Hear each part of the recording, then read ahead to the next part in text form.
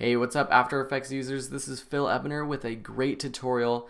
Luke on Facebook asked, how do you attach a line or a part of a shape to something moving in the background? Say you have video or a photo like this one, and you want part of a shape to be attached to it, to stay with that background.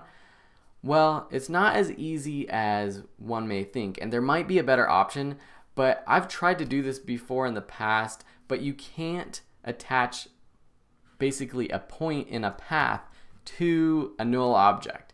And I would do that because then I could just track the motion in the background of this background image. I would apply that motion to the null object and then parent the shape layer, so this point in the shape layer, to that null object so that it would move with this background. Well, that's not possible, so we have to figure out another way. And thankfully in After Effects there's always a different way to do things. And this time I'm just using simple keyframes to do it.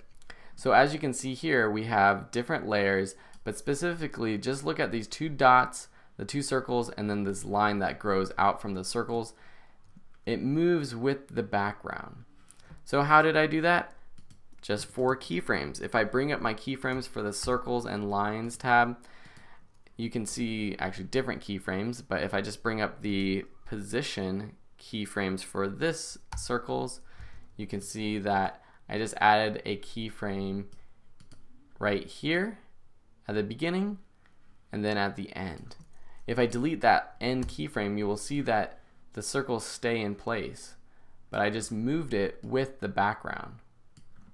Okay, and then with the line, I added keyframes to the path.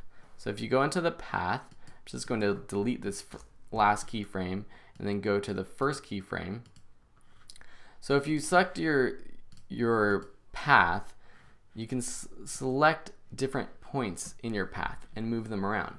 So say I go way up here, you'll see that it grows from way up there. So basically what we're going to do is have it grow from the center of the circle right there, and there's a keyframe set already, and then go to the end of the animation and move it to the center of the circle there.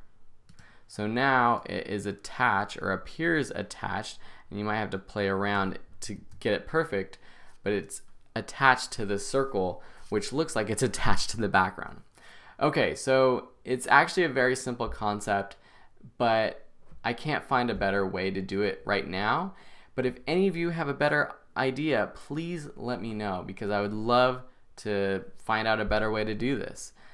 So if you're also interested in learning this tutorial, I'm going to create a tutorial about how to create a call out title like this one. Check out the other video on the YouTube channel. Just head over to youtube.com/videoschoolonline or the Facebook page, facebook.com/videoschoolonline, and you'll find this cool tutorial on how to create this entire pop-up call-out title.